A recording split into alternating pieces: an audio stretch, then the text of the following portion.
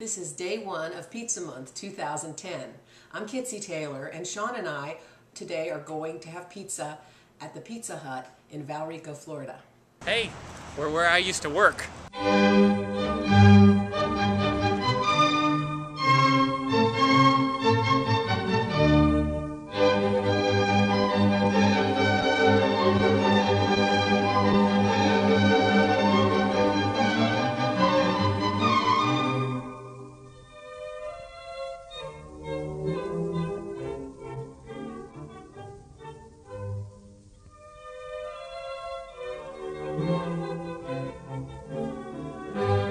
So it's Pizza Month 2010, and I'm starting in Valrico, Florida.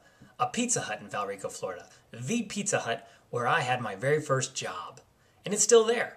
And they're still producing really good pizza. Maybe not as good as when I was there, but it's not bad. We ordered the Big Italy, and when I was working there, we called that the Big Foot. It was like 2 feet long, it's real thin crust, with like a puffy outer rim that was kind of chewy. And the chewiness is because the ovens don't cook as hot as they do in Italy.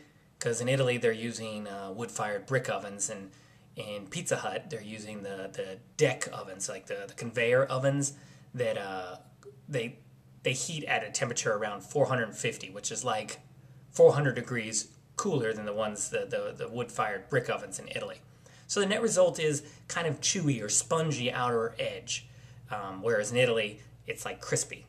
Anyway, it's solid, especially because you get 3 toppings for 12 bucks. So you want quantity, this is the place to go, and you can get some fresh ingredients.